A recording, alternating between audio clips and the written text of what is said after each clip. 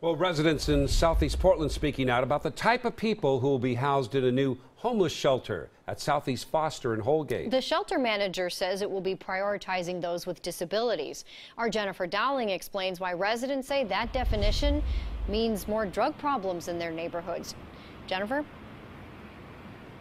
Good evening. Yes, shelter officials say that according to the national definition, someone who's addicted to drugs and alcohol falls under someone with a disability, and that had residents really fired up tonight.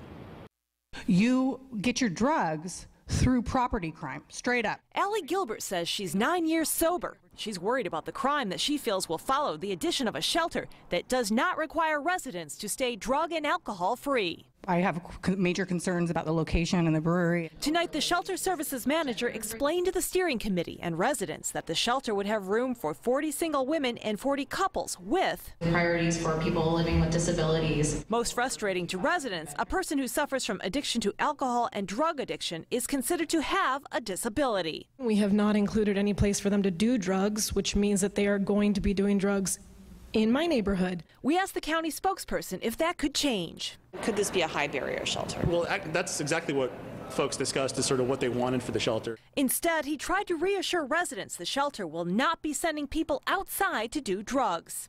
And we want a shelter that more people can come in and get connected to services, and that's what a low barrier shelter means. It doesn't mean no accountability. The county says the shelter will be run similar to the Willamette Center, with landscaping to minimize noise and odors. It will have a sheltered entrance behind the building for intake to avoid a line outside. A courtyard will also be provided with artificial turf for dogs. Despite the assurances, some residents won't be convinced. It's their friends who come to visit them that are more of a concern to the neighbors. And Transition Projects did say tonight that there will be a series of consequences if rules are violated inside and outside the shelter. That can range from 24-hour exclusion from the shelter to 90 days. Back to you. Okay, keep us updated on this story. Jennifer Dowling reporting live tonight. Thanks. Well,